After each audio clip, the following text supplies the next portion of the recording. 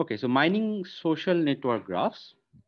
It's actually a pretty interesting topic, and we are all used to social networks, so we'll be able to relate to things to some extent initially before it gets just graph theory or graph algorithms and mathematics. So social networks, you know a lot of social networks around. These are the more popular ones. So what is a social network? If we want to define it in terms of our computer science language, it's a collection of entities which we will uh, denote as the nodes of the graph, right? And so this collection of entities can be typically people. That's why the social word comes in, society, people, but can also be other entities. And then there would be at least one relationship between the entities of the network. Okay, so what do we mean by that? And that relationship will be typically represented by edges between the nodes. Okay, so it's a graph. Okay, so it will be graph, and entities are nodes, and relationship will be represented by edges. Now there can be many types of this, so we'll just see them. So for example, in let's say Facebook kind of a network, friends, uh, this particular relationship can be thought of as Boolean. Two people are either friends or they're not friends. So you can just think of that, that age as an undirected age and unweighted, right? So at this relationship is also Boolean and symmetric. If I'm friends with you on Facebook, then you're also friends with me on Facebook. There is no way to do only one of them in this particular setting. But relationships can also have a degree. For example, you can set as friends, family, acquaintances, or none within friends. So that's one feature, okay, by in Facebook, or in many other ways you can actually set relationship degree. And these are like discrete degrees you categorize. Uh, Not always these degrees are, I mean, the discrete degrees may or may not be ordered. This example particularly gives you a sense that it's like an ordering, family first and then friends and then acquaintances and so on, but doesn't have to be exactly ordered all the time. You can actually, it's more like a label to the relationship, but it also can be a more continuous kind of a number. Okay, nothing is a strict mathematical real number in these things, but like any kind of a number, that the fraction of, let's say, the fraction of the average day two people spend talking to each other, right? So of course not in Facebook maybe, or maybe in Facebook also if people are talking in Messenger and things like that. So but in other kinds of networks this can be a degree, right? The fraction of the average day two people spend talking to each other. So let's actually explore many other different kinds of networks, which we'll actually explore many other kinds of different networks, which are like social. But before that, given that we all know what these networks are like, let's first identify one very important property of a social network. Okay, so that property is locality or non-randomness property. So when are things random, uh, and when are the things not random? So what happens in social networks are that the relationships tend to cluster.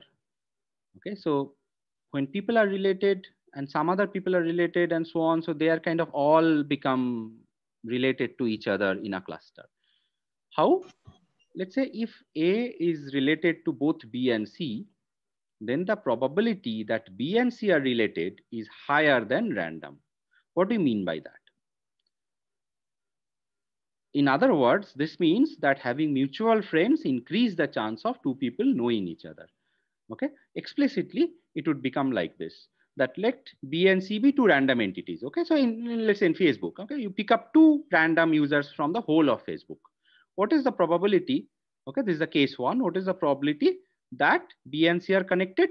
That would be very small, right? If you just simply pick up from all 2 billion or whatever billion users in Facebook, and to pick up two random users, the chance that they are connected or they are friends is very small. However, now if you add an extra condition that there is a mutual connection A, that means there is a mutual connection A between that means A and B are friends, and as well as A and C are friends, then the probability of B and C being friends will be significantly higher, right? So in this case too, if A is a mutual connection, then B and C, the probability that they are also friends is much higher than case one. So this is the locality property or non-randomness property of social network. That means a social network of, let's say, 2 billion nodes and whatever number of edges, okay? I don't really know that number for, let's say, a Facebook kind of a network, is not like a random graph of so many nodes and so many edges. I mean, you can also construct a random graph, right? Of so many, given the number of nodes and edges, you can actually construct a random graph, but a social network graph will not be like that. It is not a random graph. Okay, so let's actually take a small example from the book and let's examine how we figure out in this small example whether this graph has a locality property, right? This graph has the locality property. So this is a graph with Boolean relationships, undirected, unweighted, right? And how do we check for the non-randomness criteria? Now, what should we do for that? We have to compare with a graph of this size, which is random. So what is this size? That means there are 7 nodes and 9 edges. Okay, the number of edges matter, right? I mean, if there are 7 nodes, you can actually have a complete graph, right? And then you will have like 7 choose 2 for 21 edges, right? So 7 nodes and 21 edges. Well, every node will be connected to every node. So if it's a very dense kind of a graph, then the probability of 2 random nodes being connected is anyway very high, right? So that's not the point. The point is you have to compare this particular graph with a random graph of this size. Now, obviously, these numbers are so small that the randomness doesn't really show up.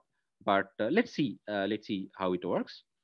So in a random graph of 7 nodes and 9 edges, if xy is an edge, yz is an edge, what is the probability that xz is also an edge? Okay, so let's ask ourselves a question and let's calculate that.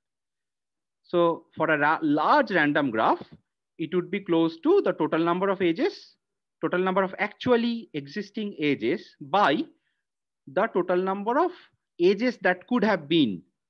Okay, the size of V choose 2 is in this case 21.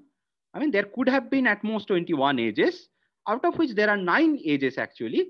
So if we simply pick, and if the graph was random, then every edge being actually there between 2 randomly chosen nodes will be, the probability will be 9 by 21, that is around 0.43. Now that is for a large graph. However, our condition is not just 2 random nodes. We are told that, well, we have to find out the probability that xz is an edge given that xy and yz are also edges, right? So there is some y which is actually connecting both of them. So that is known information. So it's not that everything else is, I mean, everything else is random, but those two are not random anymore. Yeah, somebody has a question. Sir, if xy is an edge and yz is an edge, then the probability of xz being an edge, shouldn't that be ideally half? Not half, Because not half. We'll just go to that in the next bullet. Okay. So the thing is, we know that xz is an edge, yz is an edge, right? Now, then that means we already know 2 of them are edges. Then our graph has, I mean, the graph has 9 edges, out of which 2 are known.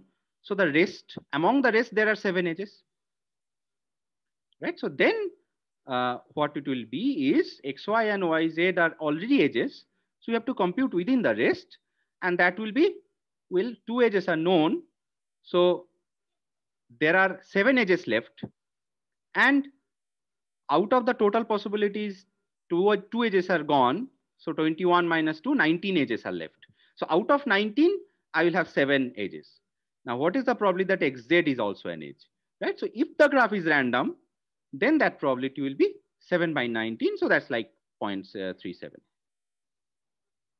Okay, so why did you say it would be half? Let's come back to that. Sir, no, I didn't consider the random aspect of the graph. Okay, yeah, right. So it's a randomness thing. So this would happen if the graph is random. Now we will see whether our graph behaves more like a random graph or behaves more like a social graph, right? So how do we do that? Obviously, again, I keep repeating that this is a very small example. So, things would make more sense statistically when you have much larger graphs. But uh, I mean, this is also easier to visualize intuitively. So that's why we'll do this. So now let's compute what is the probability for this graph in particular. And for that, what do we mean? For any xy and yz which are edges, we have to compute the probability that xj is an edge. So for all possible combinations of xyz, given xy and yz are edges, we have to compute the probability that xz is an edge. So how do we do that? Sorry. Okay, yeah. So how do we do that? This we already did, right? So I just rewinded. Yeah. So for each x, we'll check possible yz and check if yz is an edge or not. Okay. So um, so for if x equal to a, okay, and so if x equal to a and yz are bc, right? So xy and sorry, yeah, bc is all right. So if x equal to a, we know that AC and BC are already edges. We need to check whether, sorry, AC and AB are edges. We need to check whether BC is also an edge, right? So we'll do this for every node. We'll take A. What are the other nodes for which A can be a mutual connection? B and C, right? Because AC and AB are already connected. Then we validate whether BC is also connected. Okay, so let's do that. So X, Y, Z, and yes or no. Okay, so for A, X equal to A, the possibility of YZ is BC, yes or no? Yes. And there is only one such possibility. I mean, for A, we only have two other nodes which can have this AC-BC, AC-AB kind of a connection. For X equal to B, however, we have more possibilities. We can check whether AC is an edge. We can check whether CD is an edge because B is connected to both D and C. Okay. And we can also check whether AD is an edge because B is also connected to A and D, right? So we have to check for all these three cases, how many are actually edges? Well, we see that only one of them are actually edges, right? Okay, okay. And then, so similarly for C, we have only AB, that is 1 by 1. For D, we have a lot of possibilities. I'm just quickly go through this. You will figure out that there are two cases which are actually edges. For E, there is only one possibility, D and F. Well, they are actually edges, so 1, 1. For F, there are three possibilities, these three pairwise. It's 2 by 3. And for G, there is only one possibility, that's also 1 by 1. So total, if we add the numerators plus, I mean, sum the numerators and sum the denominators, right? We'll get 9 by 16, that is about 0.56. If the graph was a random graph, the probability should have been around 0.37 or 0.43 or whatever, so around 0.4-ish. And since this graph has probability 0.56 over all possible cases, this is not a random graph. Okay, so that's basically, I mean, if you have to explicitly check whether a graph has the locality property, you have to do this. Now, obviously, for a large graph, you don't want to check for all edges or all nodes, right? But you can take a sample. You can take a random sample and you can do this exercise like node wise, right? So node wise exercise, and you can still get an idea of whether this graph looks like a social network graph or not. By the way, we'll come to maturity of social networks later on, but remember that social networks initially, suppose, I mean, Mark Zuckerberg starts Facebook and well, it's still a graph, but there are very few users and they are still not connected to each other and all that thing. So it's a cold start scenario. Well, so then the network is not mature. So then these properties may not show up. When a network is somewhat mature, obviously new users will come in and old users will get deleted and all, but that's a in a small portion. But when the network is somewhat mature, then this property should show up. All right, any question as of now?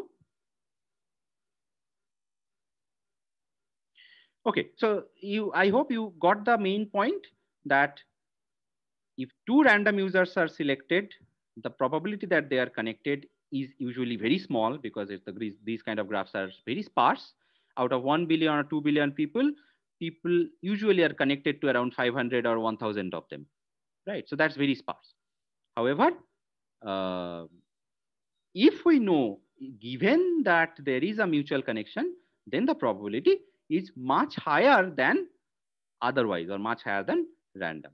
Okay, so this was the locality property, and then we can conclude that this kind of a graph, this particular graph, has the locality property. So now let's sit back a bit again from the technicalities and just get an overview of different kinds of social, or in a way professional networks. Presently, I added the word in 2020 because this slide should have had different content 10 years ago, and it will have a different content 5 years ago, 5 years later, or 10 years later. So, well, it's actually very evolving. The world is evolving. So, yeah, right now, what do we see? That is the point here. So, of course, the popular ones, we all know about them: Facebook, Twitter, Instagram, LinkedIn, etc. LinkedIn is the professional social network, professional network rather. But also there are several other types.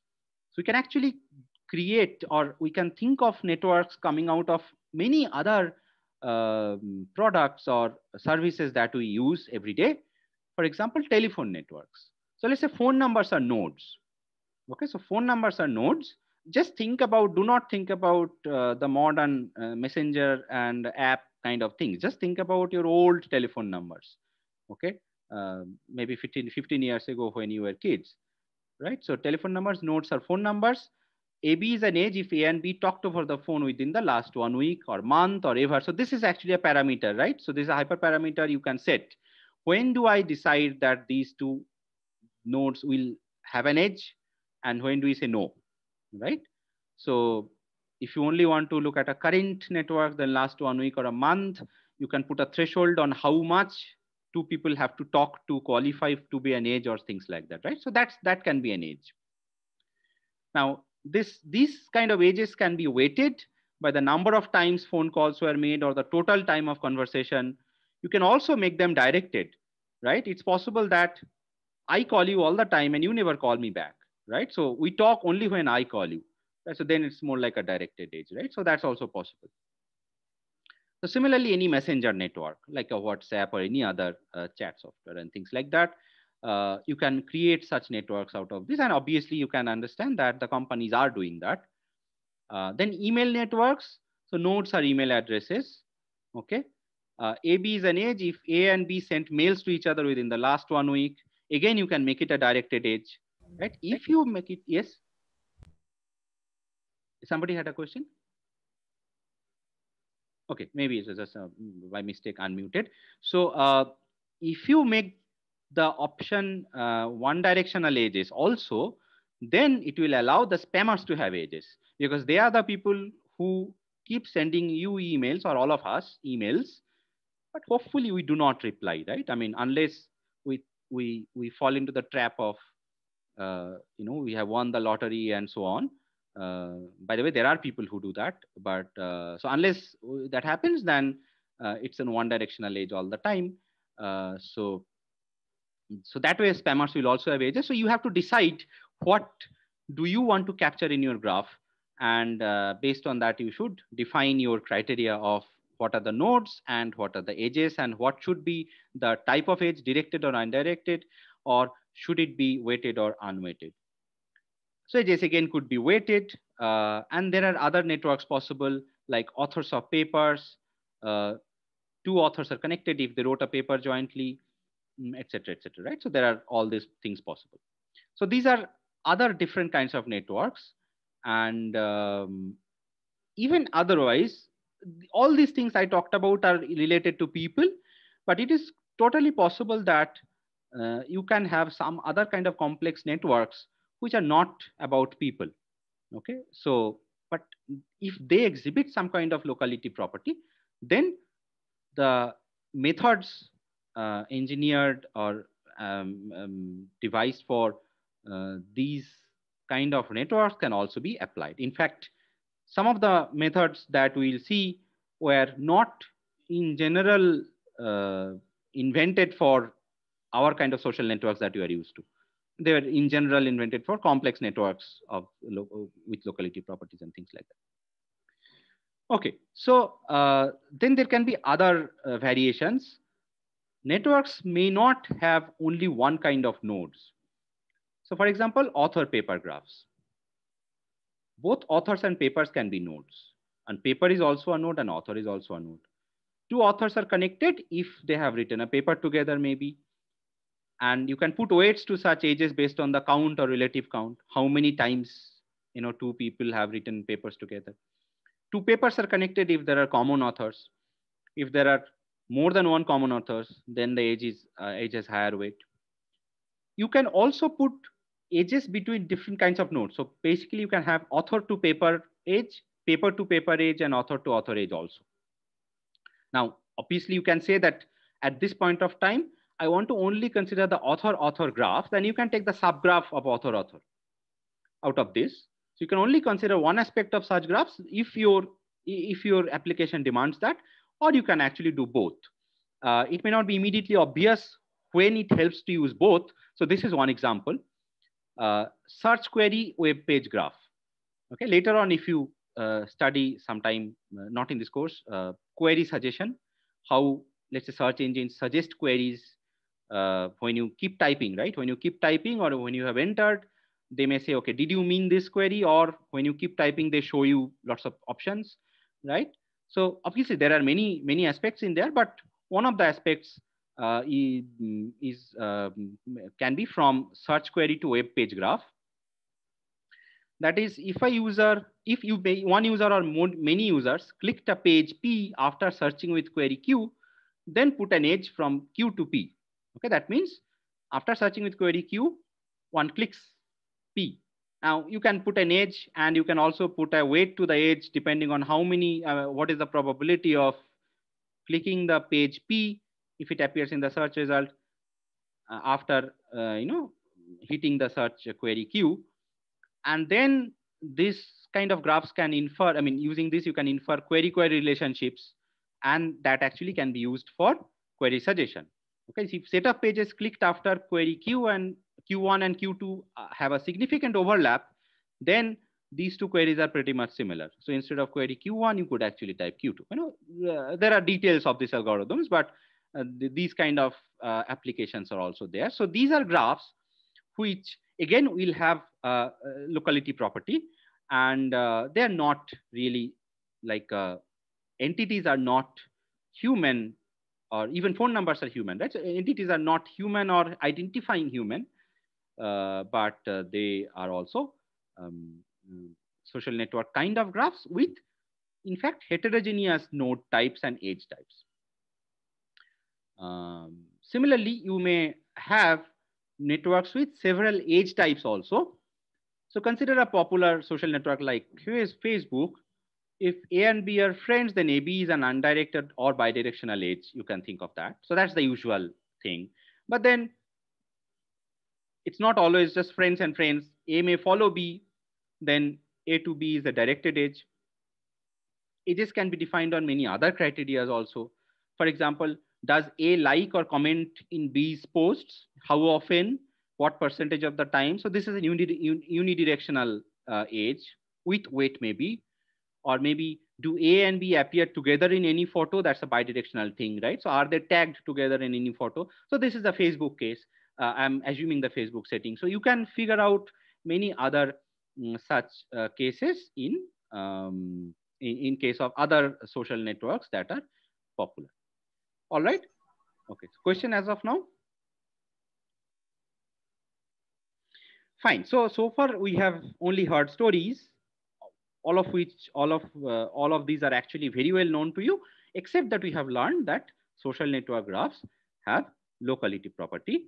But now we will get into actually one algorithm. So in this chapter, this class and the next few classes, we will actually see different algorithms for performing certain tasks on social network graphs. So let's say Sir, how. hello. Yes. Sir, how to check whether a graph has a locality property? So we actually did that initially in the maybe 10 minutes ago. Just maybe maybe go back and listen to the video later. Okay. Okay, so we actually did walk through an example. Okay, so so clustering of social network graphs. So we have seen normal clustering very recently. Then the point is, if a graph has the locality property, then there will be clusters, right? So that is the whole idea. Now, but then these are not like Euclidean spaces, right? So what are the problems? So clusters are communities here, right? So clusters are more like communities or people, let's say people of the same institute or same company, or people in a photography club, or people with something in common between them, so that they may not actually know each other, but depending on the way you constructed the graph, maybe you constructed the graph based on whether they have common interest, whether they have liked the same movies and things like that, right? So something in common between them, that's your idea. Now we need to define a distance between points. So this is a non-Euclidean space. We need to define a distance between points. So in graphs with weighted edges, you can actually define different kind of distances. For example, but in graphs with friends or not friends, like a Boolean kind of a relationship, what do you do? So one possibility is distance is either 0 or 1. So two nodes are either connected or not connected. If they're connected, the distance can be 0 or the distance is 1. Or you can say 1 and infinity or something like that, right? Now, if you don't do 1 and infinity, you will actually fall short of the triangle inequality property, which will not matter too much. Now, the problem is they will violate the triangle inequality. However, we can fix them by hacking it a bit. Let's say distance is 1 if they're friends, and 2 if they're not friends, or we can actually take the length of the shortest path. We'll actually see it later. How many hops do you need to go to get the other person, right? So those kind of things are also there. You can actually try different hacks and things like that. So suppose this way, you actually define a distance, and also edges will have weights. So if you have weights between edges, then if the weight you can normalize to 0, 1, and then 1 minus the weight can be your distance, right? So something like that you can define. But whatever you do, you will have a problem. The problem with traditional hierarchical or point-based clustering, k-means kind of clustering, in both cases, what you will have is the following. So what happens for this particular graph? For this particular graph, we have intuitively two communities, right? It's pretty clear that we have two communities, and well, there can be a connection between them, but they are really two clusters. Now, traditional clustering depends on the distance. Now, what will happen is that if the distance between B and D are small, then eventually it is quite likely that you will put them into the same cluster. You will actually collapse. So what may happen is severe merging of communities will be very likely. Of course, you can take care of this by kind of going into the centroid mode. So, and considering distance between centroid or the maximum distance and things like that, and so on. But it will become too much dependent on what kind of graph do you have and what will be your maximum distance and so on. So it will be very, I mean, it will not be consistent with your intuition that way. So applying traditional either hierarchical or point-based clustering techniques directly on social network graphs will not be a good idea. What we will do is, we will actually apply ultimately some clustering techniques. In fact, today we'll see the application of hierarchical clustering techniques. But we need to define a different measure to replace the traditional way we understand distance. So that is called the betweenness of an edge. This is by Girvan and Neumann, 2002. So betweenness of an edge AB is defined by the number of pairs of nodes xy such that AB lies on the shortest path between x and y. Let's think about that very carefully. Let's talk about A and C, or let's talk about A and B here. How many, so what does this mean? That number of pairs x and y such that AB will fall on the shortest path between x and y. That means if you want to go from x and y in the shortest way, well, there can be multiple shortest paths also, but let's say for our initial understanding, let's say there is only one shortest path. So if you want to go from x to y in the shortest way, AB will fall. You have to cross the edge AB. Okay. So let's say what happens here. If you have to go from C to B, do you have to cross the edge AB? No. If you have to go from A to C, do you have to cross the edge AB? No. If you have to go from D to E, do you have to cross the edge AB? No, right? However, if you have to go from A to F or something, you have to cross the edge AB in the shortest way. So what are the many different shortest paths which are dependent on AB? That is the betweenness of the edge AB. Okay, so intuitively that is the idea. We'll actually see it in a lot of detail in the next few minutes. So there can be more than one shortest path between x and y, obviously. So for example, if you have to go from A to F, you can, no, in this case, no, but let me check here.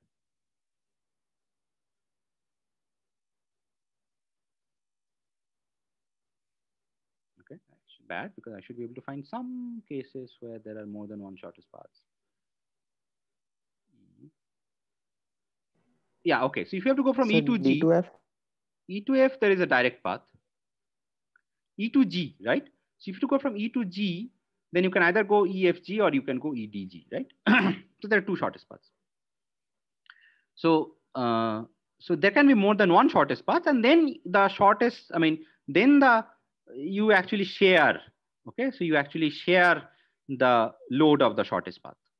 So it's more like a flow, right? So it's like people are going from every node to every node in the shortest path. How much load should fall on this particular edge? Is it is it like our Howrah bridge, right? So if people go from Kolkata to Howrah, they have to cross one of the three bridges, right? So it's like that. I mean, but if you go from Kolkata to some other place of Kolkata, you have lots of options, right? So that's the kind of the idea. Then the bridges actually separate the communities. That is the idea. Okay, so we'll see that in more detail soon. So what does a high score of betweenness mean? High score of betweenness then means the edge runs between two communities, more like a bridge. And betweenness gives a better measure than our older like normal distance or weights of edges and things like that. So in this example, edges such as BD will get a very high score than edges such as, let's say, AB or EF or things like that. So BD definitely from anywhere in this island to anywhere in this island, okay, or in this cluster to this cluster, you have to cross BD, right? So that is the idea. So let's see one algorithm. Okay, this is actually not a distance measure, but it will actually not matter. So what will happen is we'll see an algorithm to compute betweenness of edges of the graph, and then we will drop edges with high betweenness to separate out communities. Okay, so that's how we'll do clustering. Okay, so let's go about it. So the Girvan-Neumann algorithm, the first step is you choose any node X and perform a BFS with X as a root. So let's say we choose E, same graph, okay? But since we are choosing a root, I'm drawing it as a tree. Okay, so since we, same graph, you will see A, B, C and D, E, F, G, whatever, but I'm simply drawing it slightly differently. So E is the root of this BFS, let's say. So we start at a node X perform BFS with that node as the root. Fine. Now we need to go through this slowly. It's actually a slightly complicated algorithm. So please stop me if you get lost. So these are the levels, obviously. So level 0 is the root, level 1, level 2, and level 3. Now observe that level of a node is the length of the shortest path from the root to that node. That means if D and F are in level 1, that means I have a length 1 shortest path from E to here. If this is level 2, that means I have a length 2 shortest path. Also, if G is level 2, so I have a length 2 shortest path. There can be multiple shortest paths, but at least there is the length of a shortest path is 2. And similarly, the length of the shortest path to C is 3. And we'll call edges between levels as DAG edges. DAG is the usual directed acyclic graph. So edges between levels, we'll just call them DAG edges. Okay. So each DAG edge is part of at least one shortest path from X. Let's verify that. What does it mean? That if an edge runs between levels, because we did a BFS, if an edge runs between levels, then it will be part of at least one shortest path from X.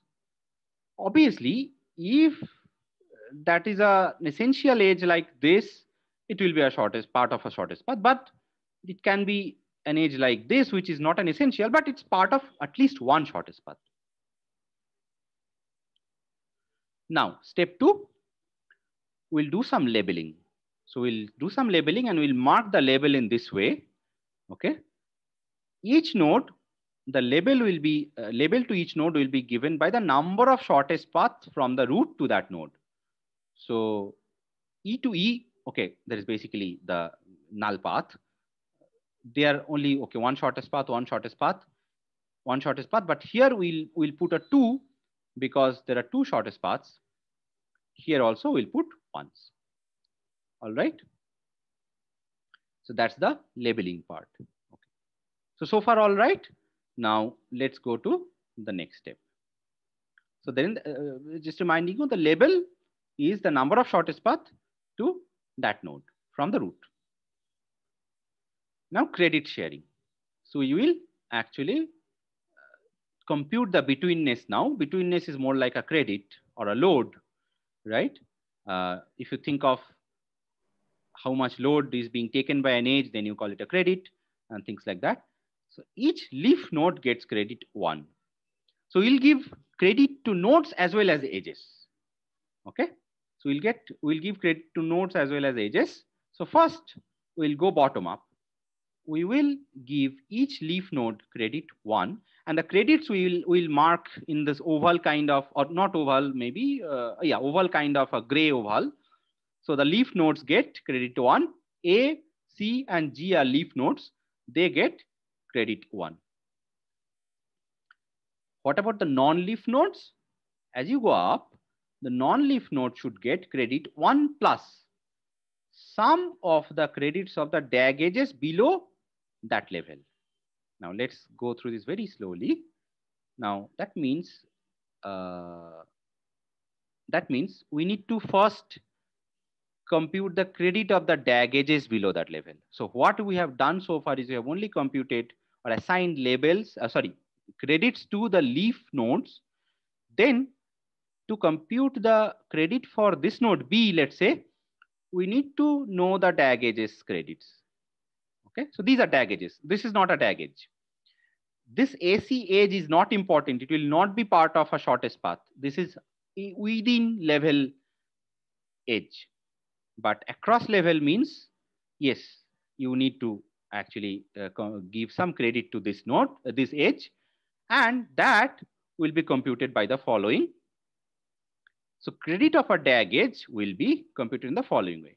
Let's say y1 to yk are parents of some node z, and let's say pi is the label of yi, then the credit of the edge yiz is credit of z times the label divided by all labels of the parents.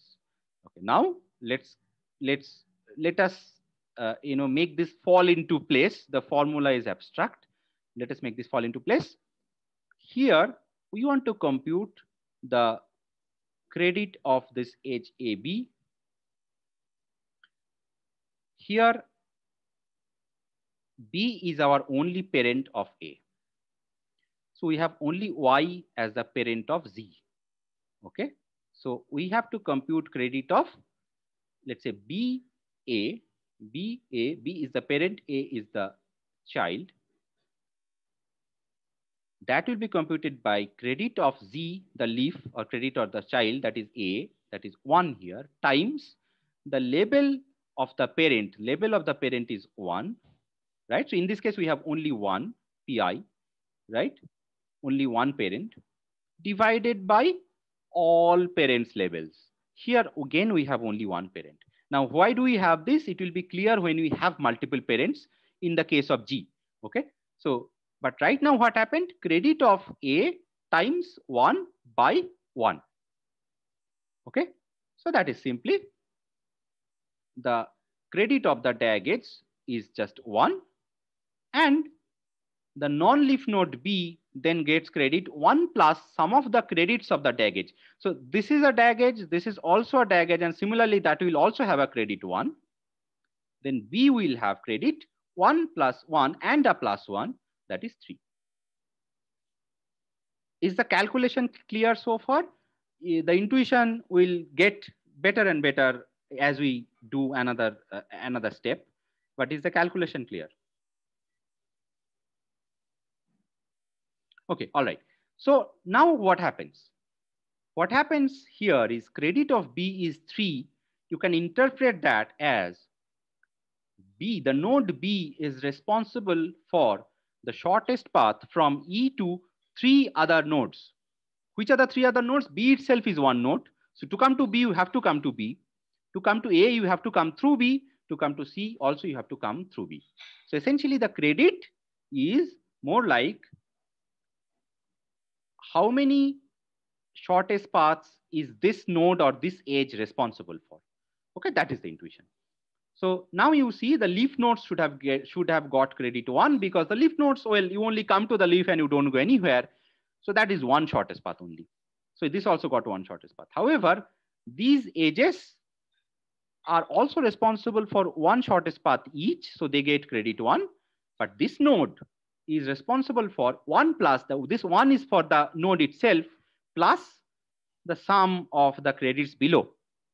So that's why the credit for this node is 3. All right, so let's move on. Now let's do, so obviously this one will again be just a 3 because, well, it has only one parent and there is only one child and only one DAG edge. So it's just a 3. This edge is just a 3. Okay, but D will then be something more. To compute the credit for D, we need to also compute the credit for this edge. So what is this edge? Okay, this edge will be a 0.5 because now G is my child and D is the parent. But G, which is Z here, has 2 parents, right? Has 2 parents. So 2 parents are D and F. So credit of Z or credit of G is 1 times the label 1 by, since it has 2 parents, I have to divide by the label of D and label of F, P1 plus P2. So that's why it is 1 by 1 plus 1. So that is a 0.5. And here similarly, this will also be a 0.5. And hence, when we go to the credit of D, we'll get a 4.5, 3.5 plus 1. And similarly, this will be a 1.5, 1 plus 0.5. And if we keep doing this, we'll get this way here. So now the intuition is the following. A DAG edge gets the share of credit Z proportional to the number of shortest paths from X to Z going through this. Or in other words, as I told you, whether it's an edge or a node, how many shortest paths is it responsible for? That is the credit. And that is your betweenness. But what have we done? We have computed betweenness of edges only for shortest paths from E. We have taken E as a root, just chosen E as a root, and we have done a BFS, and only we have considered shortest paths from E to every other node. And we have got betweenness scores, but that cannot be our global betweenness score because there are many other ways you can do, right? So what we need to do, we need to repeat this whole thing for every node as a root. Okay. And then for each edge, we can average them out.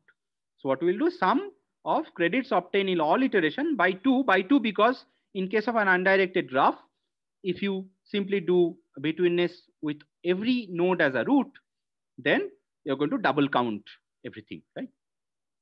Okay. Now, by now, I hope you have understood the algorithm, but also you have understood that the daunting complexity of doing this, right? Essentially, for a large graph, you have to, first of all, run a BFS with every node as a root, and then do all of this stuff. So let's not spend time to get into the complexity because we'll actually not run this for all nodes. So what we'll do in practice is, if there are n nodes and e edges, well, obviously BFS itself will be order any time, and that's very huge. But what we'll do is we'll choose a random subset W of the nodes and we'll run this. So you see that this is becoming a common practice. So I mentioned that whether a graph has a locality property, you have to then check locality property starting at every node. Don't do it for every node. Do it for a random subset. You can also do it iteratively. Start with one node first, okay? Then check the property, or let's say compute the betweenness of every edge, okay? Every edge, and then do another node, or maybe start with 500 nodes first, or 200 nodes first, okay? 200 random nodes. Do it, okay? Like your mini batch or things like that if you have done in neural networks already, right? And then check your betweenness. Do another batch, another random batch of nodes. Then aggregate the betweenness, see if that's changing, right? So as soon as it kind of converges, you know that you have got your reasonable betweenness estimates, right? So then you stop. So that kind of a thing also can be done in this. Obviously, computing betweenness for all nodes as a root, doing BFS with all nodes as a root will be totally infeasible, but you don't have to do it. I mean, there can be a billion nodes, but you just do it for a few thousand. Okay, so that is the essential idea. Okay, got it?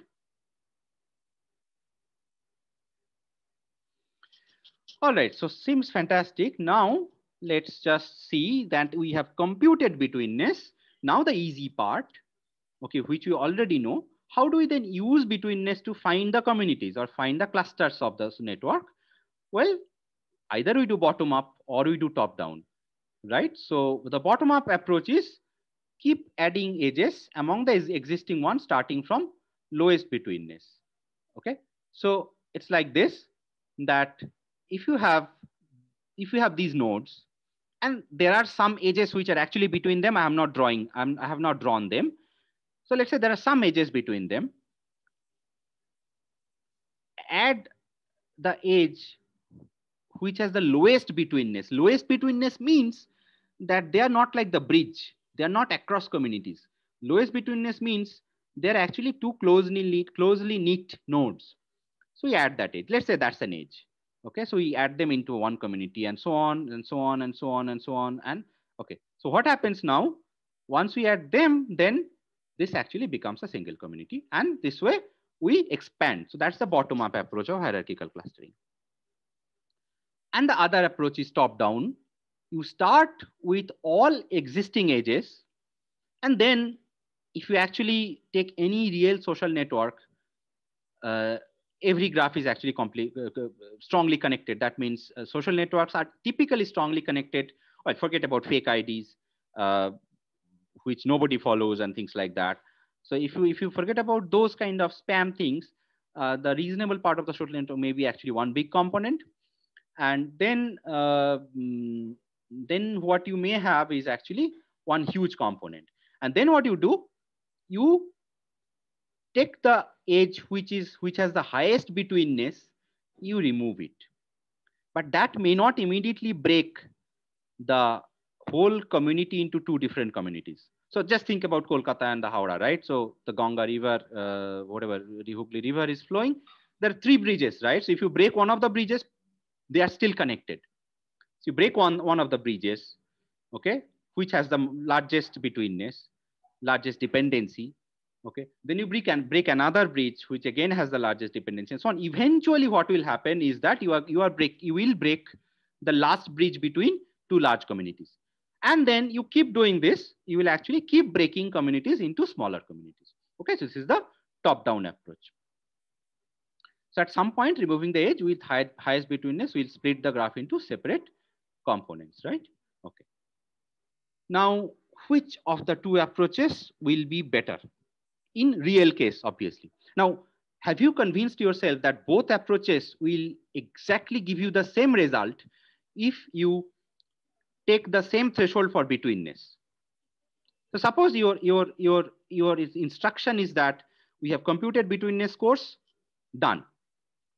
Now will delete the edges, all edges with betweenness above this, or keep edges with betweenness below this, or we'll actually, so that's the threshold based approach, or we will stop when the number of clusters is so much, or if we keep adding from bottom up, we'll stop when the number of clusters is so much, right? So first of all, it is deterministic because betweenness scores are clearly ordered, and you are always either deleting from the largest betweenness or you are adding from the lowest betweenness. You are actually going to be an well-defined clustering. So which one will be better in real case? That means in which of the cases you will have to perform less number of operations. So let's say consider our desired clustering where we only have edges within cluster and not across cluster. That means there are edges within this, but we do not consider the edges across clusters. Let's say within cluster edges, we call them EC, and across cluster others, we call them EO. And then at EB, all edges, all actual edges that were there, then we know that size of basically E is the union of these two things, right? So size of this is this plus this. Now our point is EC more or EO more? Okay, any guess on this? EC is more. EC should be more, right? In other words, to get to our desired clustering, are we likely to add more edges starting from none or delete more edges starting from all? That will depend on whether we have more intra-cluster edges or more inter-cluster edges. Typically, for any useful social network, we'll have EC will be much more. So our top-down approach will be more efficient. Okay, all right. So I think so that's pretty much it for today. In the next few classes, we will do a few more algorithms on social network graph mining. And so I repeat, so I repeat, we'll then this evening at 9, we're going to have the quiz, right?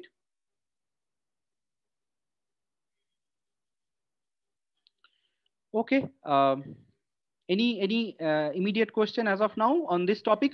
This topic will not be part of the quiz.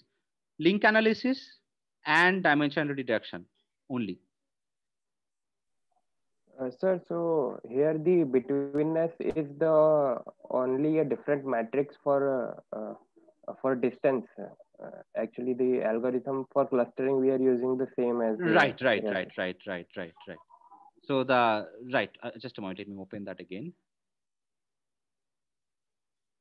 Yes, betweenness gives you just a different metric for distance. Actually, it's not a distance. It's more like if your algorithm is hierarchical, that you keep deleting bridges, then the betweenness gives you one approach to kind of consider the load of every bridge. That's the idea.